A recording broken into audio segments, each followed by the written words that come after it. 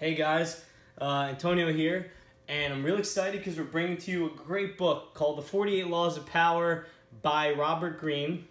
And for any of you who've heard of this book, you could have heard that it was possibly like the dark side version of How to Win Friends and Influence People. I know we haven't covered that yet. We will cover it, don't worry guys.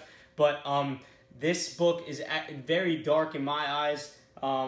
So, you know, take these things with a grain of salt. Maybe implement them in your life, but that's not my advice to you to implement everything here. Some of the things could be very dark, as I said. So that's my preface before you start this entire playlist here. We're going to start with Law 1, which is never outshine thy master.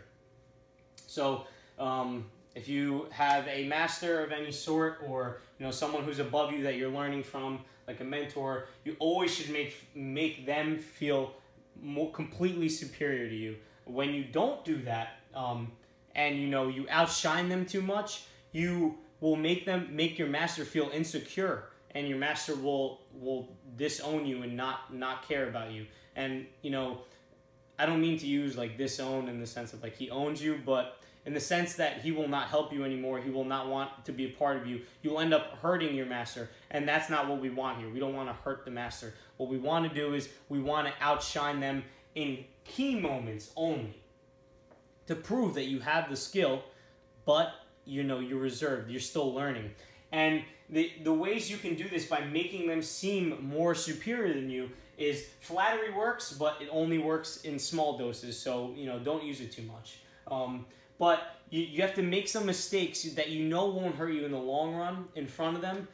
You make a mistake here that you're making, even though you think you might be smarter than him. You have to make the mistake in front of him to make it seem like, oh, I'm sorry, like that's my mistake. Thank you for pointing that out to me.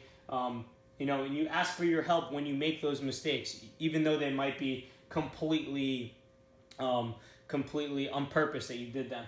And then whenever you give him advice, you just say this, I would have never been able to do this without you.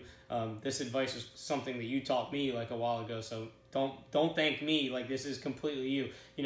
Push the thanks back to them, because that's something that they gave you in the end. And that will make them feel more superior than you, and that's the goal here. You don't want them to feel less superior than you, because then they will end up kicking you to the curb.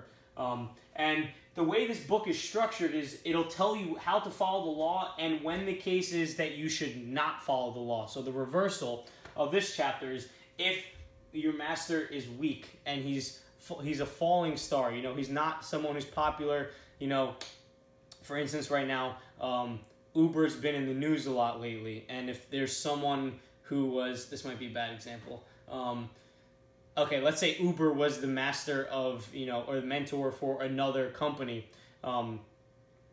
When Uber's going downhill, you might want to, being the person who's under Uber, you might want to kick them when they're down at that point, is what the book is suggesting. Because your master did this at some point to his mentor when he decided to become the new big shot. So it's saying when your master's going down, then do that. But when your master's still up and strong, don't overcome him. Even if your skills are a lot better than him, just sit back, keep learning, and be patient.